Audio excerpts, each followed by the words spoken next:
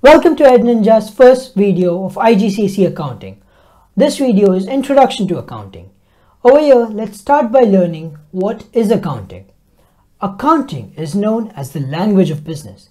It is known as so because it aids in imparting the information of the business to all its stakeholders. It helps in communicating and comprehending the information of the business. Our accounting has mostly two parts, bookkeeping and accounting. So let's learn what bookkeeping is. Bookkeeping is a detailed record of all the transactions that take place in a business.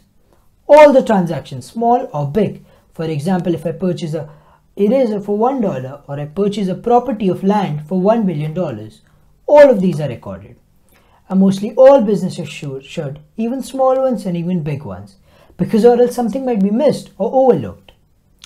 Our bookkeeping follows a double entry format. What a double entry format means is that each and every single transaction will have two impacts on the business. For example, if I purchase an eraser, my bookkeeping records will have two impacts. Let's look at it how. I purchased an eraser for $1. What happens is my stationery account will be debited by $1. At the same time, my bank account will be credited by $1. My stationery account is debited because an eraser is added over there. By the same time, my bank account is credited because money is taken out of there to pay for the eraser. Similarly, all the transactions have two impacts on the business's books. While one account might increase, the other one will decrease for that transaction to take place. Now let's learn about accounting. In accounting, we use the bookkeeping records that we created in bookkeeping to create financial statements at regular intervals. Regular intervals usually mean annually, but they can be created at any point of time. Our financial statements include income statement and the balance sheet. Let's look at what an income statement is. The income statement comprises of a trading account and a profit and loss statement. So first of all, it tells the owner that whether the company is making a profit or a loss, which is very important, because if we know that the company is making a profit, it means that the owner has a return on investment. That means funds are available for the future growth of the business. That means that the owner is getting some money to use also for his domestic purposes. At the same time, if the owner sees a loss, this means there is no return on investment, which could mean that if this continues, there will be no funds available to run the business and the business might eventually have to close.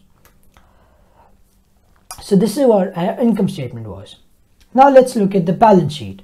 The balance sheet includes, shows the amount of assets, capital and liabilities that a business has on a particular date. All these, the income statement and balance sheet, help us in two main things. It helps the owners and the managers mainly in comparing the performance of the business and planning for the future. Let's look at how it helps us compare the performance of a business. These bookkeeping records help us compare the performance of business with other businesses. For example, I have Toyota, a car manufacturing company.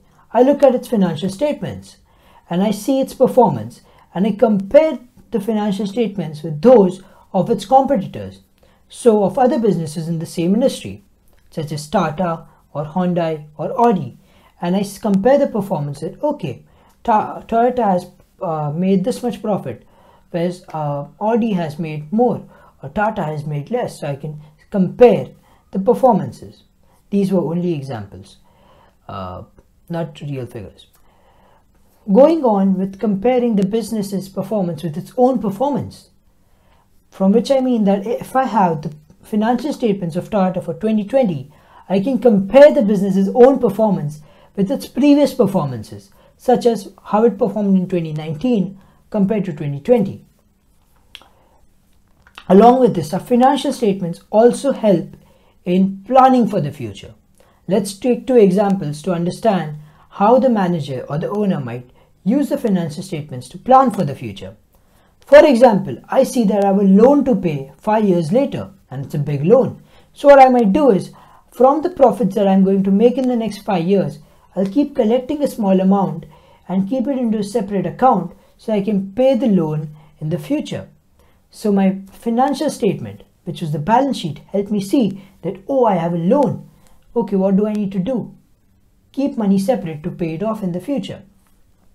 Similarly, if I see in my financial statements I have a lot of free cash available in the bank, so what I can do is I can use that free cash somewhere else so that I have a higher return on investment instead of it just being over there sitting idle. So we saw how it helps us plan for the future too. Another important thing over here are accounting ratios. Accounting ratios use two or more figures from our financial statements to show different ratios to compare the performances of the business, and at the same time help us plan for the future by, for example, showing us the amount of liabilities we have compared to our assets and various different ratios. We'll learn about this in much more detail in our future videos. In the next video, we'll learn about assets, capitals and liabilities.